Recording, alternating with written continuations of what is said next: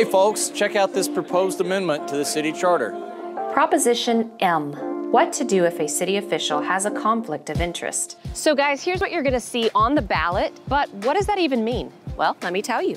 Under the current charter, the city is prohibited from contracting with a company or other entity if an elected official has a financial stake in it, that is, a conflict of interest. This amendment would make it so that the city wouldn't necessarily be prohibited from working with that company. Instead, the official who has the conflict of interest must publicly disclose that conflict and must not participate in discussions or voting on contracts with that company. The proposed change would make the city's rules match state law on conflicts of interest.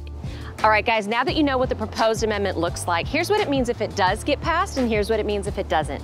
If it passes, if a city official has a conflict of interest, he or she must disclose it and must not participate in discussions or voting that involve the company that is the subject of that conflict. If it doesn't pass, if a city official has a conflict of interest, the city cannot contract with the company that is the subject of the conflict.